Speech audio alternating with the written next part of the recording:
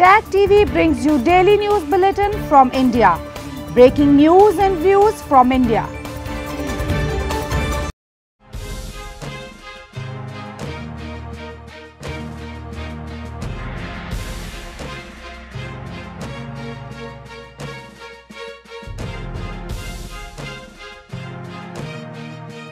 Good evening, welcome to South Asia Newsline. I'm Yesh Chanza. Here are top stories we are tracking for you on Monday, the 2nd of November.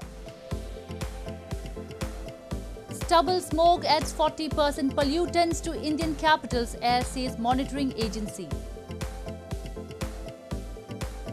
Pakistani court directs police to recover minor Christian girl abducted and converted to Islam.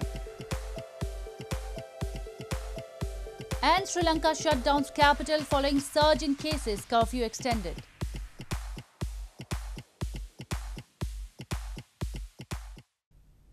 And now for all the details. The air quality index in Indian capital New Delhi continued to remain in very poor category for the third consecutive day on Monday. Stubble burning has peaked in neighbouring states and its share in the pollution level in the city has risen to about 40%, the government's air quality monitoring agency has said. The pollution situation in Indian capital New Delhi is not showing any signs of improvement, as the air quality index hovered above 300 in very poor category for the third consecutive day on Monday, with authorities saying contribution of stubble burning has been the maximum ever in Delhi air. The central government's air quality monitoring agency SAFAR has said the share of stubble burning in Delhi's pollution rose to 40% on Sunday, the maximum so far this season. NASA's satellite imagery also showed sudden increase in stubble burning cases since October 25 in Delhi's neighbouring Punjab and Haryana states.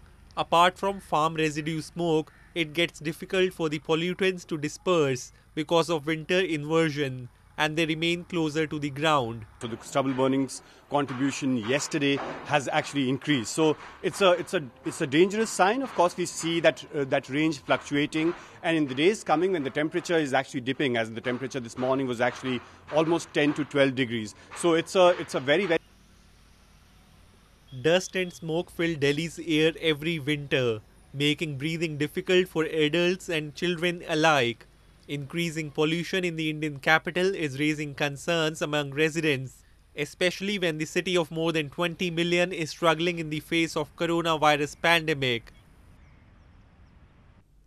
India's COVID-19 caseload crossed the 8.23 million mark, while the number of people who have recuperated from the disease surged to 7.5 million, pushing the national recovery rate to 91.68%. New Delhi cases in India have been falling since September, but experts warn that infections could rise again during the festival season.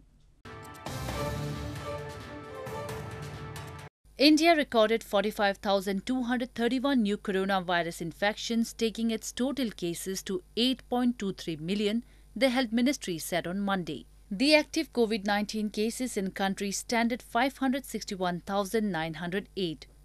A total of 7,544,798 people have recuperated from COVID-19 so far, taking the national recovery rate to 91.68%, while the case fatality rate was recorded at 1.49%. New Delhi cases in India have been falling since September, but experts warn that infections could rise again during the festival season. People continue to flock to markets and popular visitor sites, seeming to forget the social distancing guidelines after months of restrictions to counter the pandemic. Meanwhile, all higher education institutions, universities and affiliated colleges across the states of Andhra Pradesh, Assam and Uttarakhand reopened from Monday after being closed for months due to COVID-19 pandemic. In northeastern Assam, as per the directive, students of class 6 and above will be allowed to attend the school. However, parents' consent will have to be submitted beforehand. Now from today, another 3 classes are reopened. There's 6, 7, 8. That is, SOP is already prepared. Our government, Education Department, Government of Assam Also, that is publishing SOP for us. We are following the guidelines of SOP by following the COVID protocol. Indian Interior Ministry's Unlock 5 guidelines have allowed the schools to reopen across the country after October 15 in a graded manner. However, the final decision is to be taken by the state governments and the union territories. Pakistan's Prime Minister Imran Khan has announced the granting of provisional provincial status to Gilgit Baltistan despite protest against the move in the illegally occupied region and strong opposition from India. Pakistan has announced the granting of provisional provincial status to illegally occupied territory of Gilgit Baltistan despite protests. Pakistan's Prime Minister Imran Khan made the announcement on Sunday during his visit to Gilgit Baltistan ahead of an election in the region to be held on November 15. Locals and political activists in Gilgit Baltistan have continued to express resentment against the arbitrary decision to alter the legal status and against holding elections in violation of UN resolutions. कल यह है और गिलगित बल्तिस्तान का एक पुरअमन माहौल, साफ सुथरा माहौल इलेक्शन का यह सबूताज करने के लिए आए, खुद ही ये इलेक्शन को मुतनाज़ा बनाने के लिए आए हैं. Meanwhile, India's foreign ministry said New Delhi firmly rejects the attempt by Pakistan to bring material changes to a part of Indian territory under its illegal and forcible occupation. Soon after, Pakistan's foreign ministry also categorically rejected New Delhi's statement. The people in Gilgit-Baltistan have long accused Pakistan of systematically exploiting the region of its resources and blame any resistance meets brutal government reprisal. Activists have expressed concern that China has been lobbying Pakistan to bring occupied region under its legal jurisdiction to protect its investment, which are part of the multi-billion China-Pakistan economic corridor.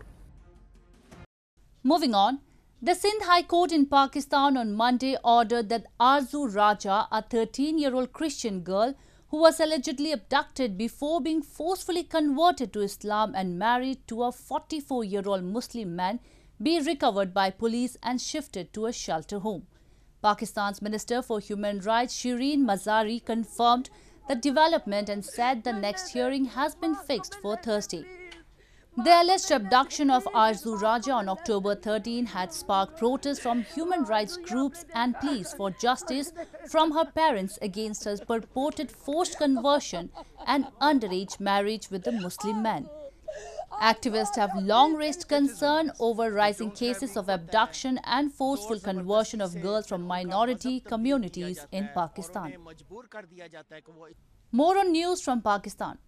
Pakistan has witnessed its highest annual inflation rate in 8 years, and it doesn't seem to be coming down during fiscal year 2020.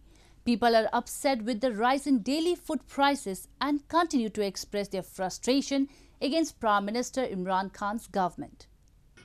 Inflation in Pakistan has broken all records in recent times, and people are upset with the rise in daily food prices. The pace of inflation is skyrocketing at a time when the economic activity is slowing down, which has made it difficult for the people to cope with the situation. Prices of lentils have crossed 200 rupees per kilogram, and the prices of flour and vegetables, including tomato, are also touching the sky. According to a local businessman in Karachi, Prime Minister Imran Khan should intervene immediately instead of targeting the opposition. Otherwise, ruling Pakistan Tehreek-e-Insaf government's failed policies will lead to its fall. कोई भी हुकूमत हो एक democratic माहौल में तो उसको पूरे 5 साल करने चाहिए, लेकिन मुझे लगता है इस हुकूमत को किसी दूसरों से खतरा नहीं है, इस हुकूमत को खुद से ही खतरा है. मुझे लगता है ये अपना वजन से ही गिर जाएंगे, क्योंकि इनके पास कोई पॉलिसी नहीं है और इनके पास सिर्फ एक ही बस नारा है कि बस वो चोर है, वो डाकू था. जब आप अपोजिशन में थे यही नारा आप कहकर यहाँ आए, जब आपको पब्लिक लाई है तो वो तो एक्सेप्ट कर चुकी है ना कि हाँ भाई वो चोर थे, आप अच्छे हो. अब आपको प्रूव करना है कि आप अच्छे हो, लेकिन आपके पास पुराना ही नारा है और पब्लिक के लिए आपके पास कोई बात नहीं है. The IMF has forecast a subdued economic growth rate for Pakistan, coupled with an elevated rate of inflation and rising unemployment during the current fiscal year. Most global institutions forecast that Pakistan will stay in a deadly cycle of low growth, high inflation. In news from Sri Lanka, Sri Lankan authorities have extended weekend curfew in the western province, including capital Colombo, till November 9 as the number of COVID-19 patients continue to rise. Sri Lanka's second wave of coronavirus has shown the highest number of cases in the island's western province. Following a surge in COVID-19 cases in the past few days, Sri Lankan authorities on Sunday said the ongoing weekend curfew in the western province, where capital Colombo is located, will be extended until November 9. Army Commander Lieutenant General Shavendra Silva, who heads the National Centre for the Prevention of COVID-19, in a televised address Sunday afternoon said the curfew has been imposed to help prevent the spread.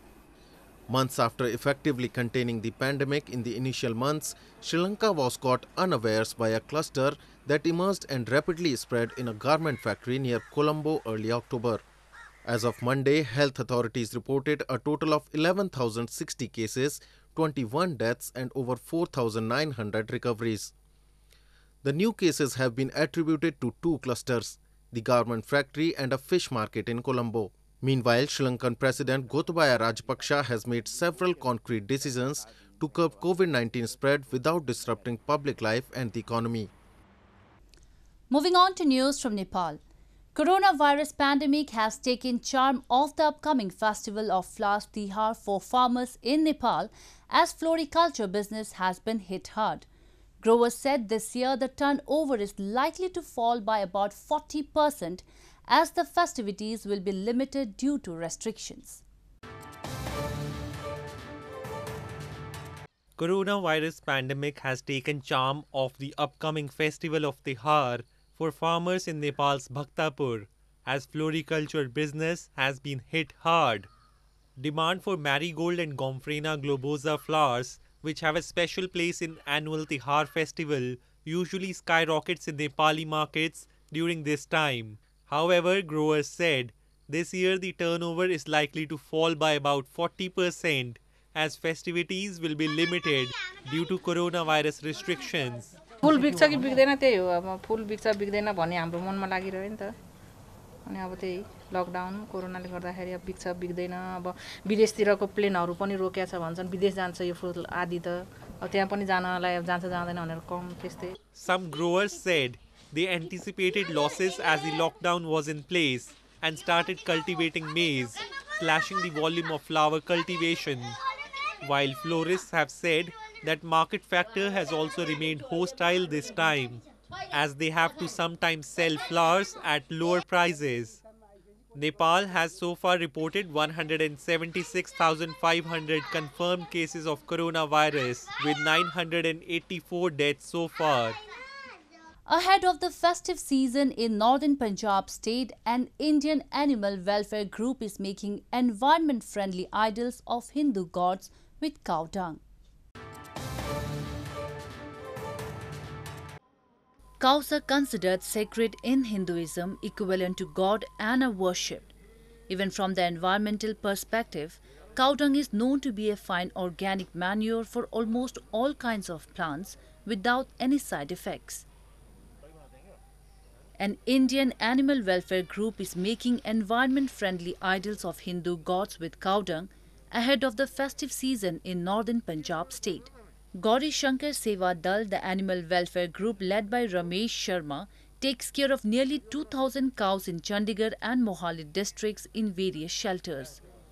During the COVID-19 situation and its subsequent economic impact, the organization was not getting enough funds and donations.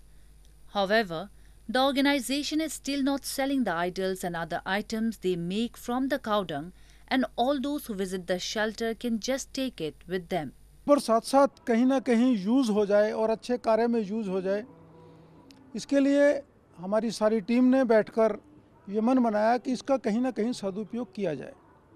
उसके लिए जैसे हमने डंडे बनाए, फिर हमने गमले बनाए, आज हम मूर्तियां बना रहे हैं और दीपावली के पर्व पर हम लाखों की तादाद में सोचकर बैठे हैं. बाकी प्रभु की इच्छा हम दिए भी जलाएंगे. Hindus worship goddess of wealth Lakshmi on Diwali, the festival of lights, along with other gods and goddesses. The next day of Diwali is for worshipping of cows. Well, that's all we have for you from South Asia this evening. Now our viewers can watch the show on SouthAsiaNewsline.com. You can also visit us on Facebook.com/AsAsiaNewsline and follow us on Twitter @AsAsiaNewsline. That's all in tonight's edition. We will see you same time tomorrow. Good night.